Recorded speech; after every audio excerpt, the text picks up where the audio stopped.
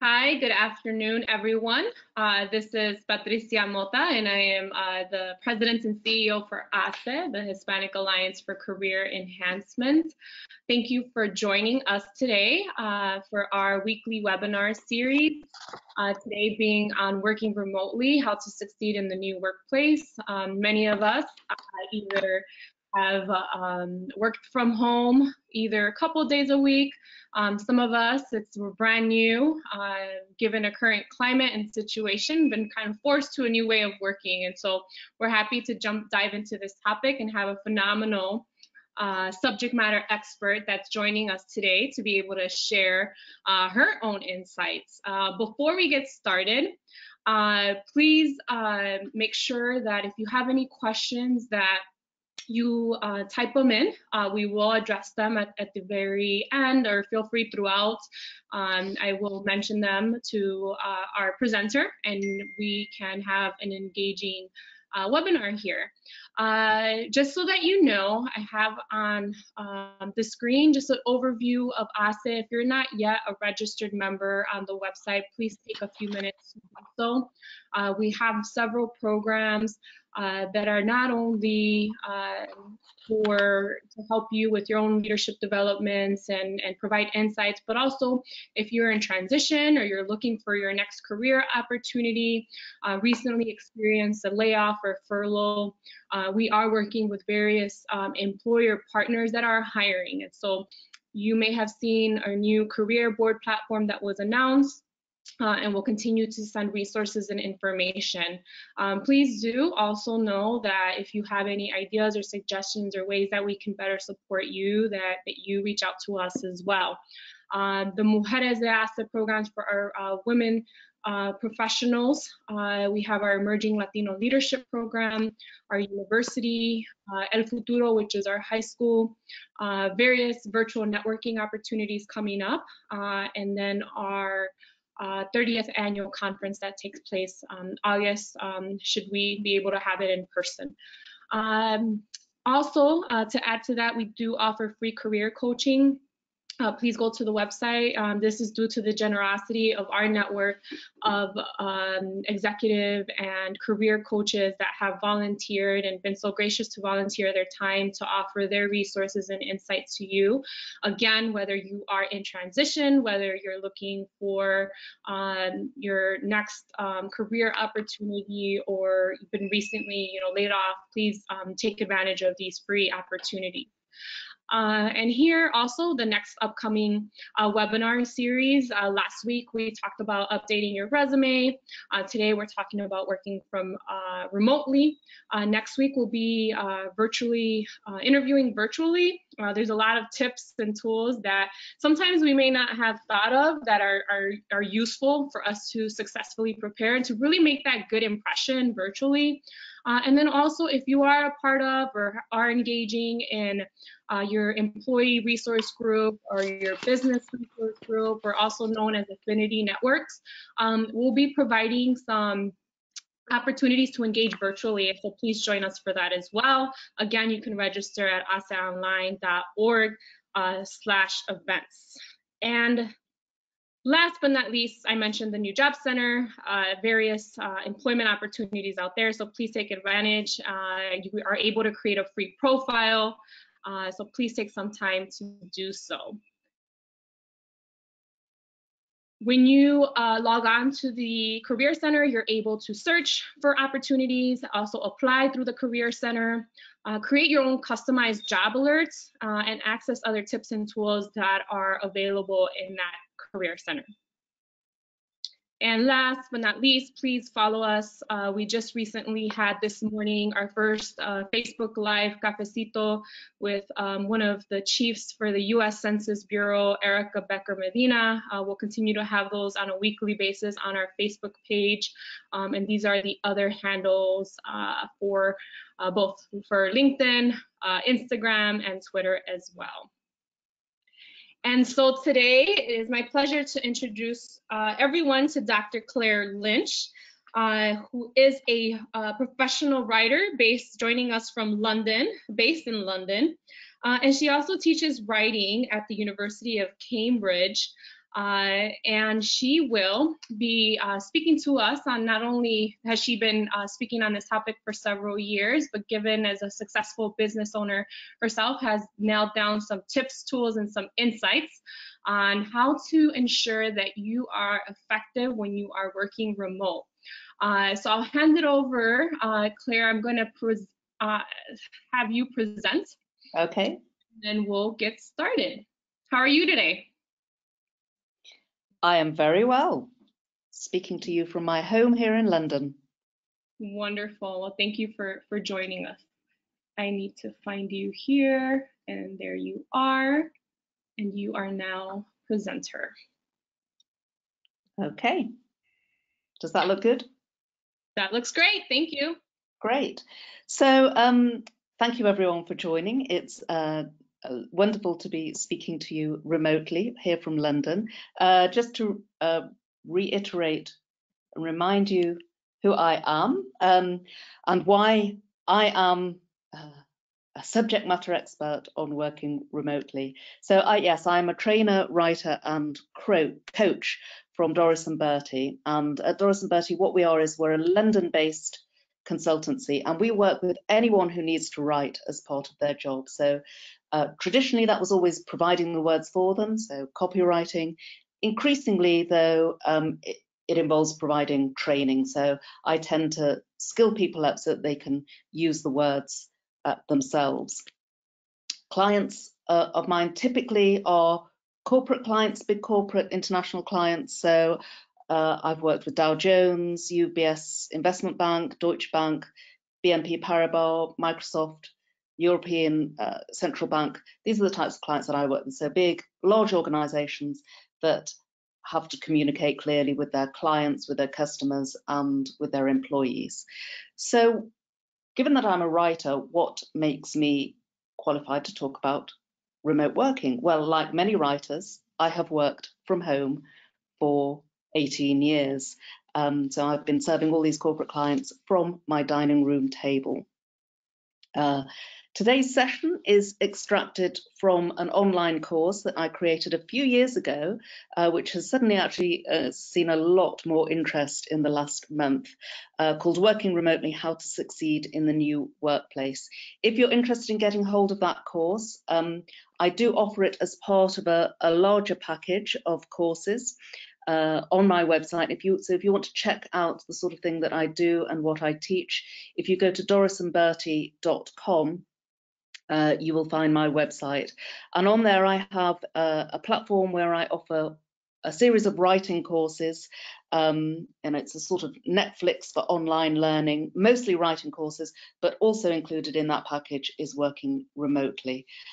So there's lots of resources there, if as well as learning to or getting some tips on how to work remotely. If you want to invest in your writing skills, my online writing school might be something that you might want to check out. It's aimed at business people, copywriters, professional communicators, anyone that needs to communicate as part of their job. And I've got lots of different writing courses on there, as well as working remotely. You'll find classes on business writing, report writing, email etiquette, anything to help you write better at work. And for anyone on this call, I've created a special offer, so you can get access to all those courses and a lot more extra stuff as well, with 50% off with the special code HELLO RSA 061311. So if you're interested in becoming a better writer as well as a better remote worker, do check that out. But let's get on with the matter in hand. So what we're going to be covering today is broadly three aspects of remote working. First of all, communication and collaboration, how we maintain those relationships when we're not all sitting cheek by jowl. Productivity and motivation, how you get stuff done when you're not in the office. And finally, boundaries and balance, how do you separate work and life, which can be a lot harder when you're working from home. But before I dive in, I suppose I've got a question for you, and I would like to ask you, what challenges do you feel you face when you're working from home?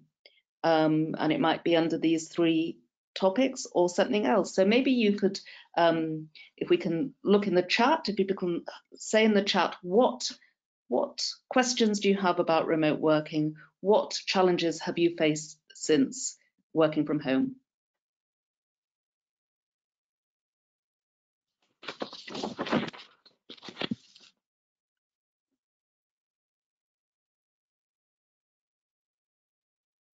So the chat is open. Feel free to respond your thoughts there. I'll let people have a think about that, and I will continue if people want to ask questions and mention their challenges or have any thoughts. I see distraction, so concentration. Yep. That not every team member is as engaged as I would want them to be. Mm-hmm. Oh, here's another one. That's you hear quite a bit. Knowing when to stop working. Yes, yes. Okay. Well, I can tell you that You want me to hopefully raise a few more? carry on. Sure. So how to set a productive schedule and focus. Mm-hmm. Balance with children and work. Yep. Lack of motivation. The day gets away from you, overwhelmed. Yes. Oh, yes. This is all dreadfully familiar. Yeah. Yeah. Well, hopefully by the end of this session, you will have some pointers and some ways of dealing with those challenges. And I think all of those come under at least one of those three topics that we're going to be looking at today. So let's start with communication and collaboration. So I suppose my first tip when you're working from home is that you do need to, in many ways, communicate more, not less. When we're working in the office, you have those water cooler moments, which you don't have when you're all working in your own little homes or at your own dining tables. So you have to engineer those water cooler moments. You have to actively build in social time, FaceTime, actively updating people on the progress of a project. So you have to be much more deliberate about. So, Dr. Clare, may I interject? Yeah. On the water cooler moments. Yes. For those of us who may not have heard that before, can you describe what that is? Sure, yeah. So a water cooler moment is those moments when you're standing around the water cooler or having a coffee in the kitchen and you just chat about day-to-day stuff. So, and it might be work stuff, it might be office gossip, it might be what you did at the weekend. Just those little human moments that we take for granted when we're all in the same place. So you have to recreate them remotely. I think also when it comes to communicating more, not less, it's not just about communicating with the people that you're working with. In the current situation, you may find yourself working with a partner for the first time. You may be never having shared workspace with a spouse or even with housemates. And I think we need to communicate more with those people in our lives too, being open and honest about your working styles. If one of you likes to have the music on and one of you needs absolute silence, or if one of you is an introvert that needs to dig into work while the other one likes to talk, and communicative about those working styles, I think is probably one way you can cope without sort of falling out with those who are working around you in your immediate vicinity. So communicate more, not less. And obviously picking the right tools. It's no longer just about email, right? I'm assuming that most of you will be familiar with many of the tools in the top line. So using Skype and Zoom for sort of that face-to-face contact, building in that deliberate FaceTime, for giving feedback, for thrashing out ideas. Slack, the messaging platform, is great for getting quick answers to questions. It can be a time sap because it can sort of ping away if you don't manage it well. I think managing Slack is a whole other course, but it's great for quick check-ins. And of course, Trello and Asana and other project management software for managing day-to-day work and collaborating as a team. Some others that I have recently discovered that I think are fabulous tools to maybe check out. Chimp Champ. This is Chimp or Champ. This is a service that allows you to send a sort of weekly pulse survey to your team, where it will ask them how they're feeling and give them an opportunity to provide anonymous feedback, and just let you know, just let you check in on how they're doing. So if you are managing a team, that might be something to check out. Another great tool that I've recently discovered that I haven't actually got round to using yet, but it looks fantastic and I'm certainly going to check it out, is Crisp, which blocks background noise. Now, if you've got children or pets, or like me, a neighbour who likes to do DIY every afternoon, this will come into its own because it blocks background noise when you're on that Zoom call or that Skype call.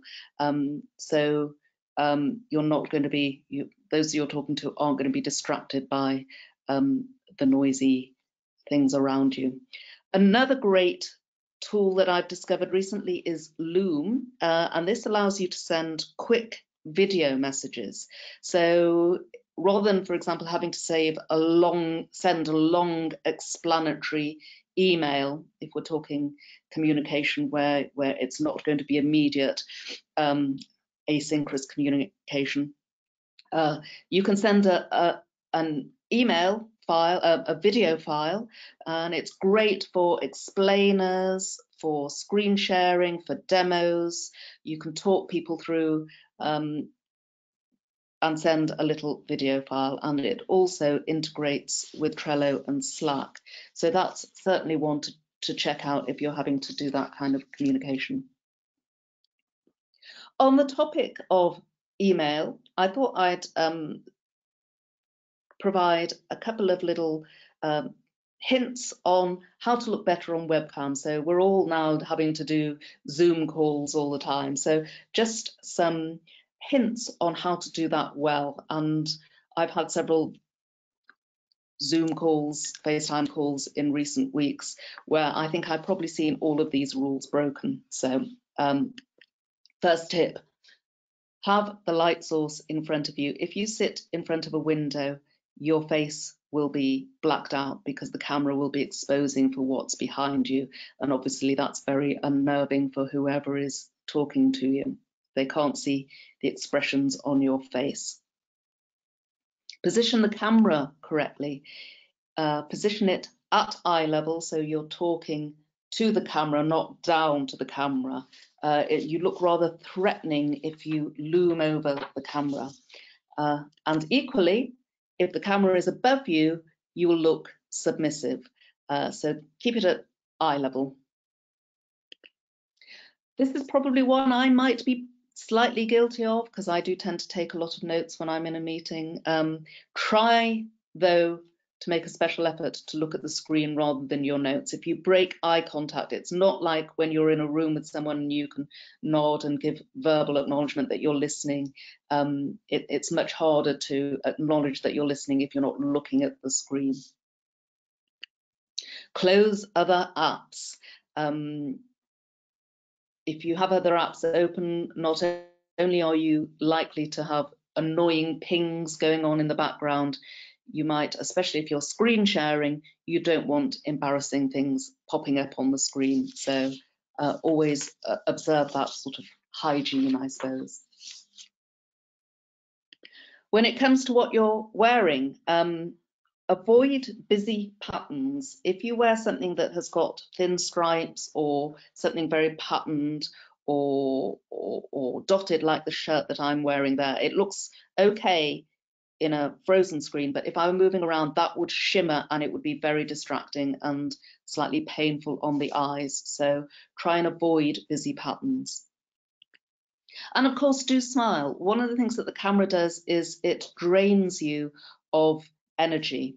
So if you're not smiling, you will probably look sterner than you feel. I tend to be, this is probably something I'm quite guilty of. I very much focus on what someone's saying, and that can make me look like I'm actually quite cross with them. I mean, I'm not cross in that picture. I'm focusing intently, but I think with a smile, I would look less like I was not very pleased. So some other tips on maintaining good relationships. Basically, don't go missing in action. If you need to go offline for whatever reason, so it might be that you're having lunch, it might be that you need to attend to your children, it might mean that you need to do some deep work, and that it's not helpful to have Slack messages pinging up every 5 minutes. You need to focus on a really intent task. Just let people know. So very almost common sense, you would think, but still I think needs to be said that you should always just let people know if you need to be offline for a while, and just let them know when you're going to be back. Another tip for maintaining good relationships is to wield Hanlon's razor. Now, Hanlon's razor is the aphorism that you should never ascribe to malice that which can be explained by incompetence. We know how it is. Tone can get lost in non-verbal communications. Jokes can land poorly, sarcasm might not come across, or you say something and it might be interpreted as sarcastic. So we have to be open and empathetic and assume the best in people. And that's particularly the case when we're not having face-to-face communication. And I think this is particularly important right now. I think we're all going through an incredibly tough time. We're all in this extraordinary situation, which is frightening. And I think we need to acknowledge that and just be very kind to each other. One way you can manage tone when working remotely is, if you're working in Slack or via email or whatever messaging system you use, being liberal with emojis. Now, I am quite an old-fashioned writer, and it took me many years to come round to the idea of the emoji. I always thought it was something that made you look like a 14-year-old girl, and like you weren't articulate enough to say it in words. But actually, I have totally come around to emojis. They can really soften a message, and they can also speed up communication. So, for example, if you've got a thread or a comment on Slack or whatever messaging software you use, a little thumbs up might be, I've got this, or a clap might mean good job, well done. So be liberal with those emojis as a very quick way to maintain morale, to share the love. It's also important, I think, when you're working remotely, to talk about the small stuff. So again, if you're on Slack or another messaging platform, having a random chat for GIFs, for jokes, for emojis, for non-work chatter, having that random channel specially devoted to that, so it's not clogging up the main work channels, but provides an outlet, just allows for that human contact, those water cooler moments. And likewise, if you're having a Zoom call, spending 5 minutes catching up before you dive into the work, as you would, no doubt, in a face-to-face meeting. Have those check-ins. If that's what people need.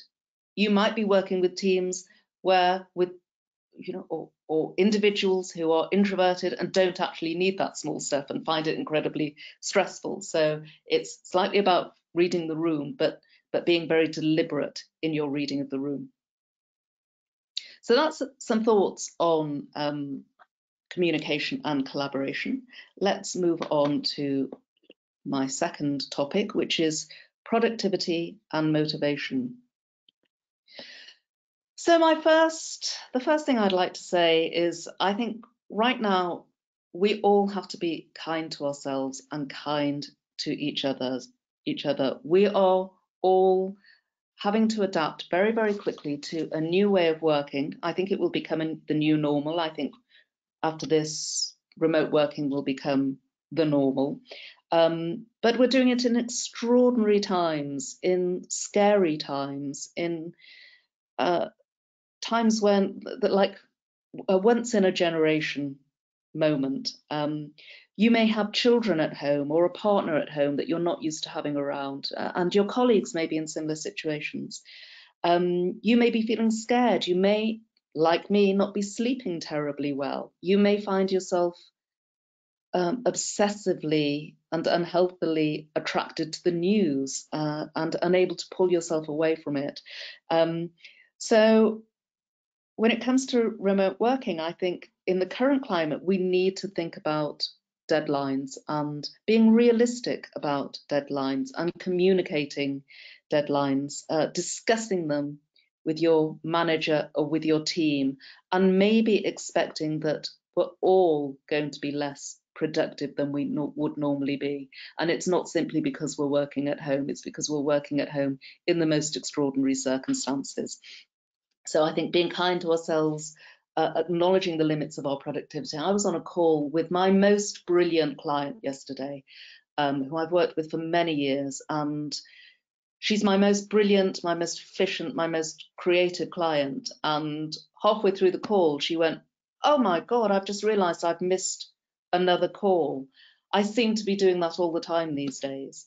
And it's not simply because she was working from home, because she's done that for many years. It's because she's working from home with her young daughter, and because she's in this extraordinary situation where she's having to cope with what we're all coping with, and actually because she's a communicator, she's actually having to do a lot of writing about coronavirus comms. So it's having its an emotional toll. So be kind to yourself and others, and don't expect yourself to be your most productive best at the moment.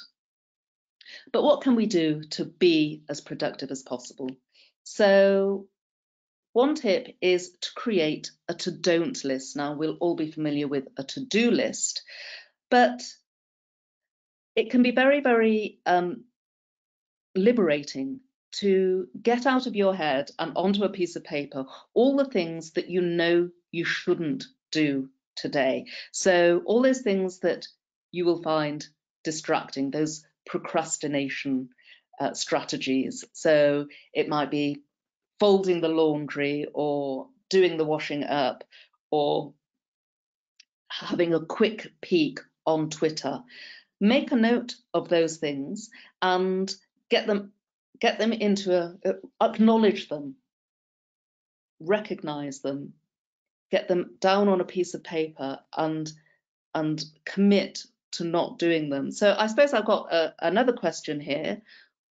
Have a think now, and just maybe mention in the chat, or if you just want to write your to-do list, your to-don't list now, what's on your to-don't list? Maybe you want to jot those things down and get them out in the open now. And if you're happy to share them in the chat, please do.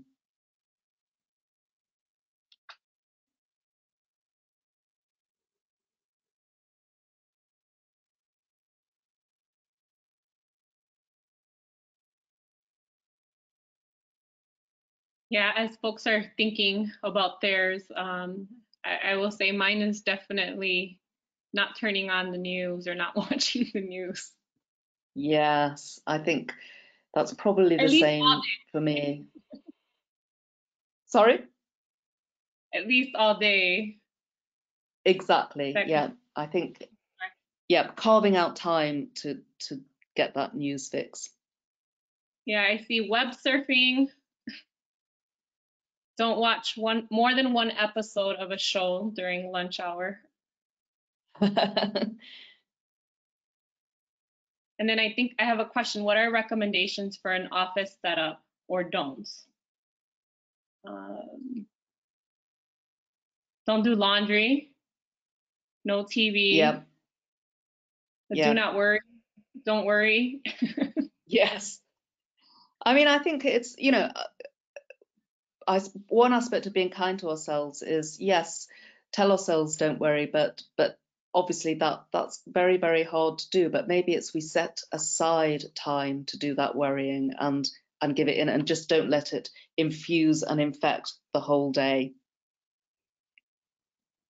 I see it's hard these days. I'm squeezing in laundry, grocery shopping, Yeah.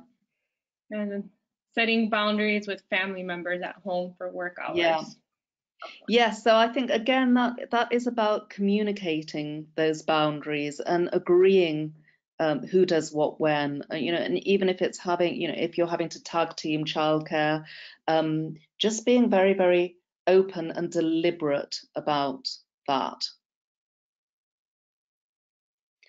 Okay, so have a think about your to don't lists and acknowledge those time suckers and just get them out of your brain and put them to one side.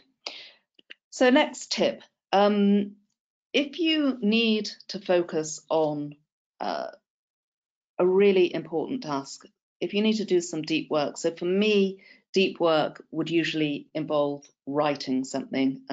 It's an incredibly brain intensive task that cannot be done when you've got notifications from Slack pinging left, right, and center. So another tip for getting things done is just be very, very deliberate about signing out and snoozing your notifications and putting that do not disturb sign up. Letting people know, I suppose it's that don't go missing an action tip again. So just being very, very deliberate about I'm going to carve out time. One thing you can also do is eat the frog.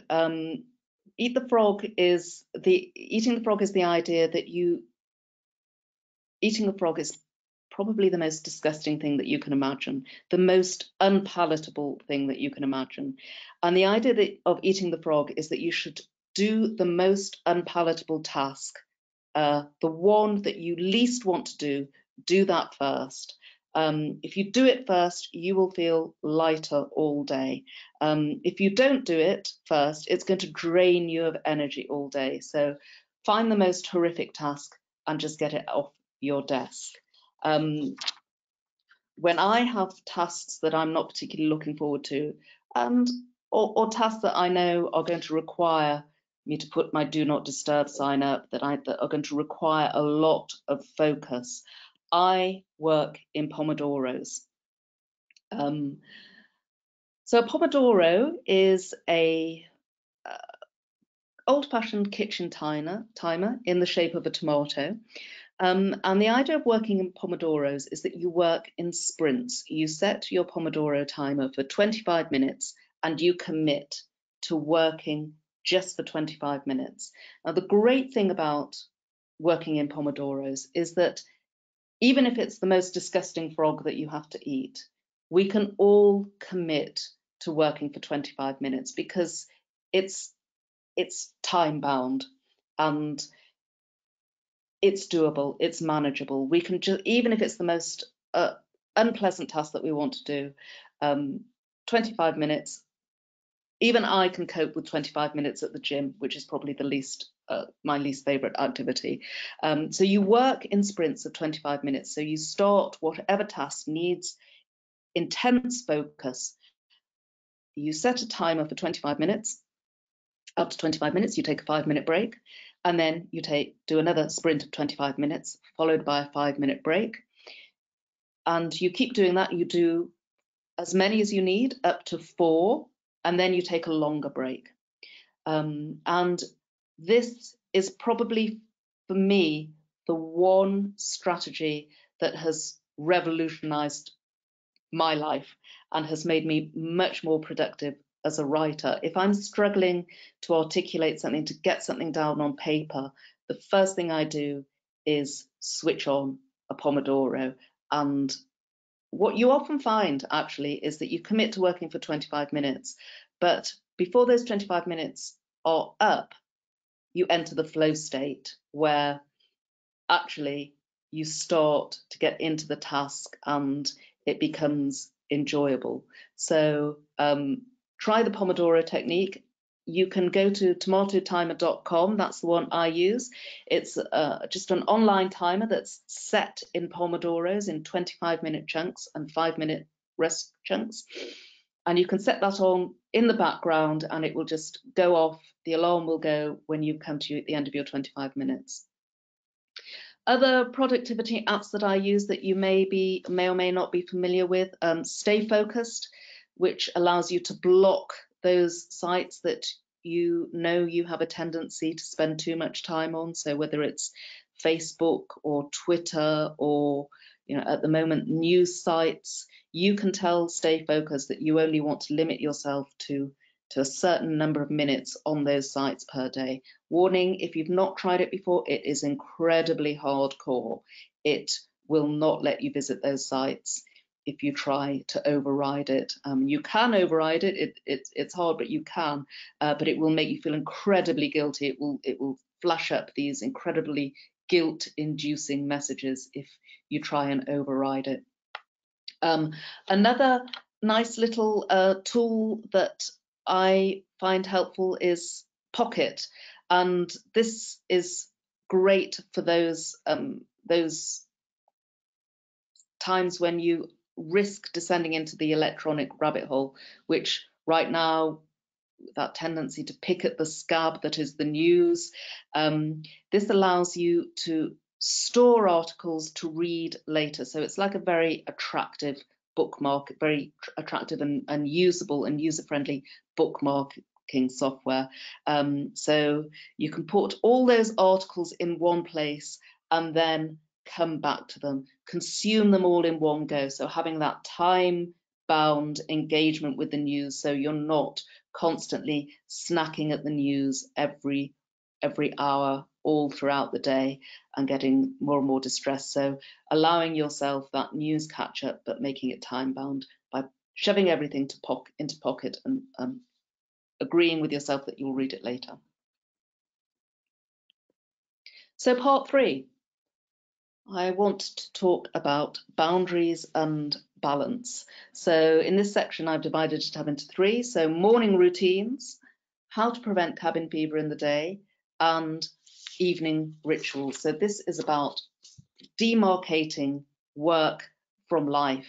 At the moment, it feels very much like work and life are blurring into one, and that's particularly because we're doing it all in the same location, and it's very hard to actually go out. So let's start with morning routines. So the first point is to have a regular morning routine, something that marks that break between sleep and work. Now, I am not going to judge you if you are a member of the pajama army, but just dressing and showering and marking that break between sleep and work is incredibly healthy.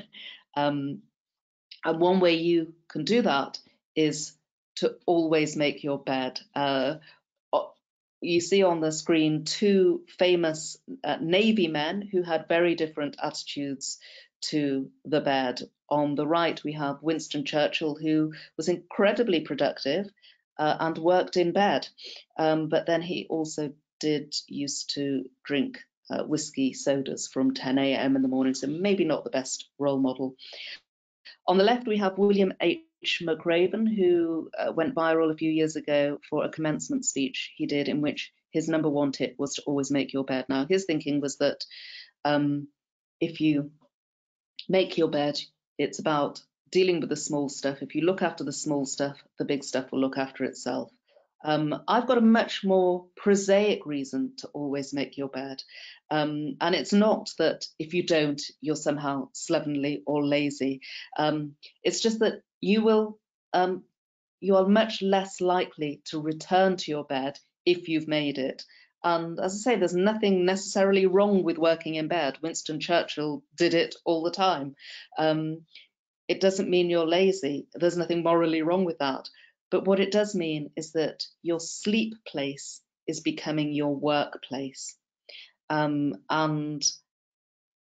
that's probably not what you want. You want your sleep place to be a place of rest, somewhere where you can escape from work. So if you're working in bed, you're blurring the boundaries between home and a place of relaxation and a place of work. So always make your bed so that you don't return to it. So your morning routine might include going for a walk or a run, if that is allowed, if you have been given permission by the state to take a bit of daily exercise. Do that if you can. One reason to get out isn't just the fresh air and the exercise, it's also to get your vitamin D hit, which vitamin D is very good for your health. It's particularly good, apparently, for the immune system. And I've heard it's particularly good for the immune system in relation to respiratory diseases. So getting out, getting a bit of sunlight on your face, making that a part of your morning routine to mark the beginning of the day. Another thing you might want to consider is having a mock commute. Now, having to dispense with the commute is one of the benefits of remote working.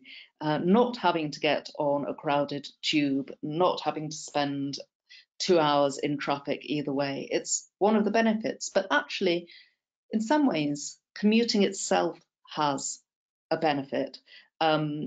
It's a moment of downtime in the day, a moment of alone time, a moment of me time, where you can prepare, where you can reflect on the day ahead.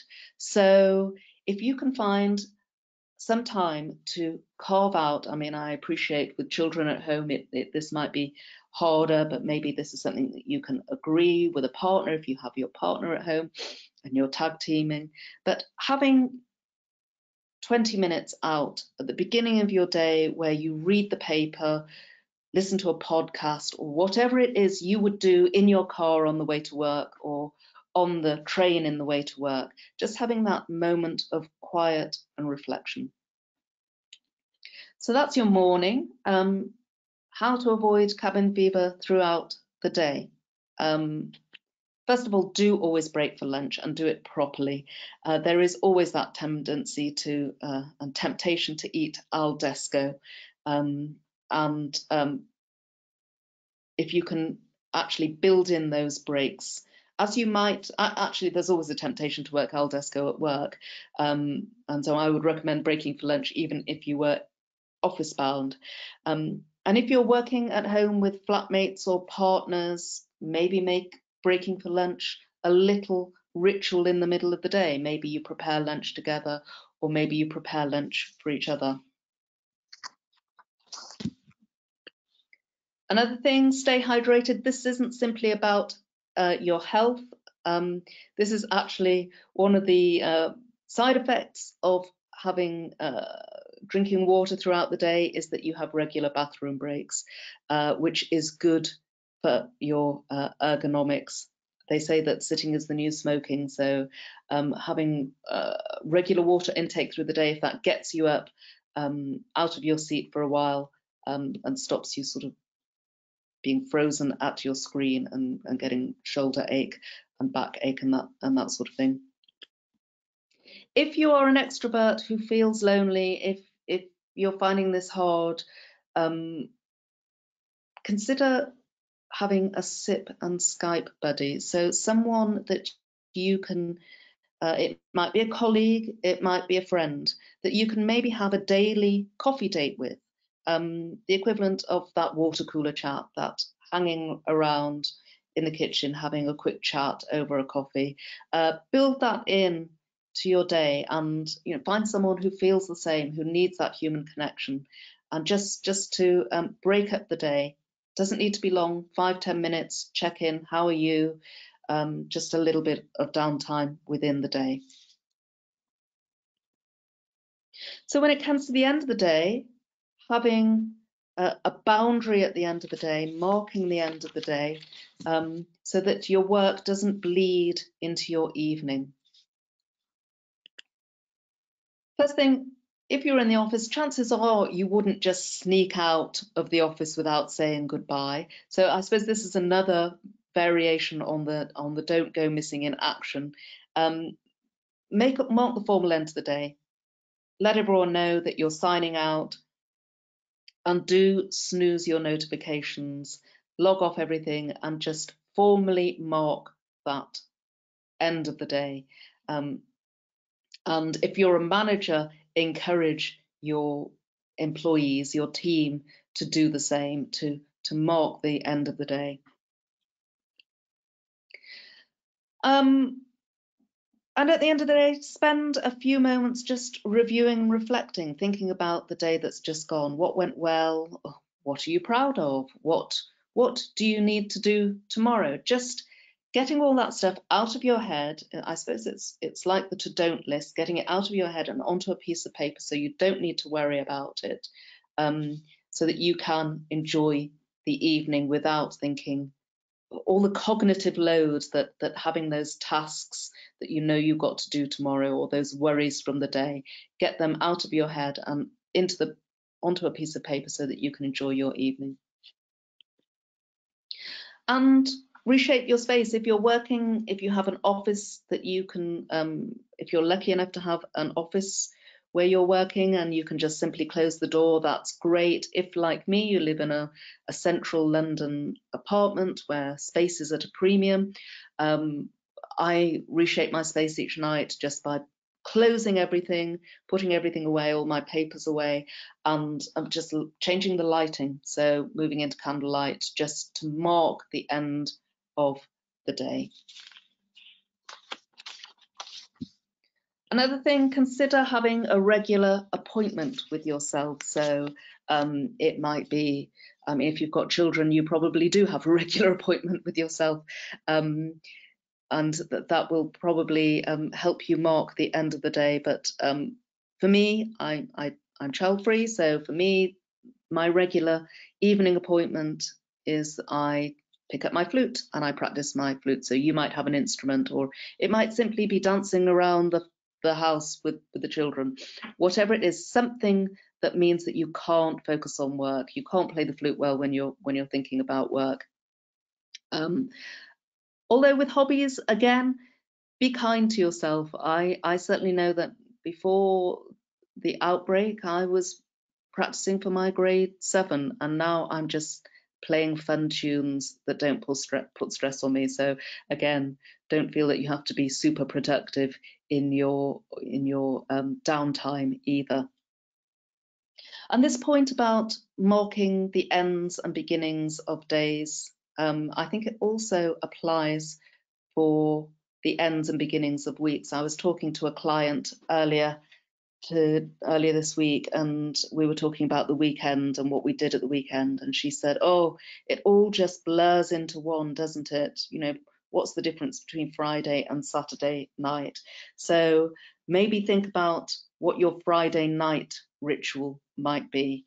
For me, we've started, certainly in the UK, everyone will pile into the nearby pub after the office. So we've started creating Friday night is pub night, so we get beer in and snacks and Zoom with friends. We even have YouTube soundtrack of the sound of a pub to make it sound like we're in a pub.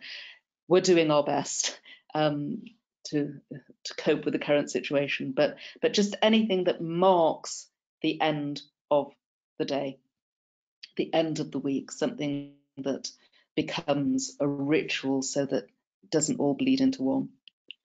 And maybe even have a Sunday night ritual. Recreate that sort of preparing for the week. It might be ironing your dignity jumpers. That's a term I came across this week. The idea of the dignity jumper, which is the jumper that you throw on so that it doesn't look like you're hanging around in your sports clothes or whatever it is that you hang around with at home. So maybe it's you iron the outfits that you're going to be wearing for the week, or you make a plan for the week. You start reflecting on what you've got to do in the morning. So just marking the end of the weekend.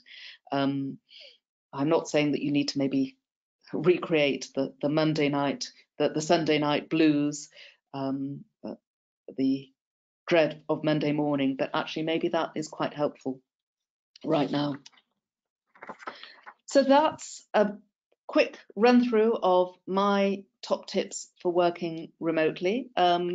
Before we hand over for questions, just to remind you of the where you can get more resources and tips on working remotely, as well as becoming a better writer.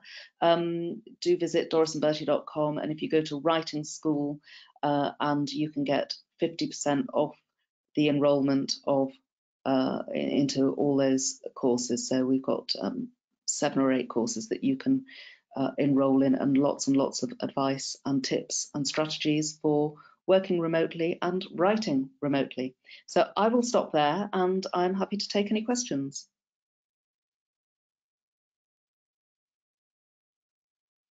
Thank you.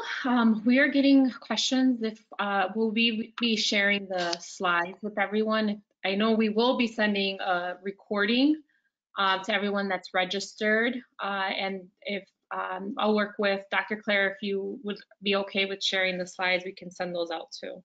Yeah, that's fine. I'm happy with that. Thank you. Thank you so much. Lots of great tips here. Thank you for Good. offering your services as a discount to the group. I'm definitely looking into tomato-timer.com. I wrote that down in my notes as you were speaking. And I think it's interesting, you know, with the creating a mock commute, because the days seem to get, you know, busier, or especially if you're not setting those boundaries. And so to be able to use that time to reflect in that space, I think is key to ensure that, you know, you're able to be productive throughout the day. We're getting great feedback. This has been very helpful. Thank you. Excellent presentation. Somebody's excited about the tomato. Good. Yes. Well. It will change your life. And then I was also, so I liked also the be liberal with emojis in terms of communication, and to talk about the small stuff. So lots of great tools. We'll leave 1 more minute for, this is not a question. I want to say thank you. It was very informative. Looking forward to implement some of these. Great. Wonderful. Lovely. Lots of comments, no questions. Great. One final thought, Dr. Clare, before we wrap up. I think my final piece of advice is just be kind to yourselves, and don't feel that you have to be your usual productive selves. Use the tomato timer, but be kind, and be kind to your teams. Especially as leaders, right? If you're managing a team, to ensure that you've got to be kind to one another and understanding and flexible more than ever before. Guys, everyone, thank you for joining us today. Please continue to join us for the weekly webinars. We have live cafecito on Facebook on Tuesdays at 10 a.m. as well, 10 a.m. Central, I should say. Please reach out, let us know how else ASSE can continue to be a resource to you during this time. Thank you very much, Dr. Clare Lynch, for your time, for your insights. We value everything that you presented today, and we'll continue to stay in touch. Thank you, everyone. Great. Thank you.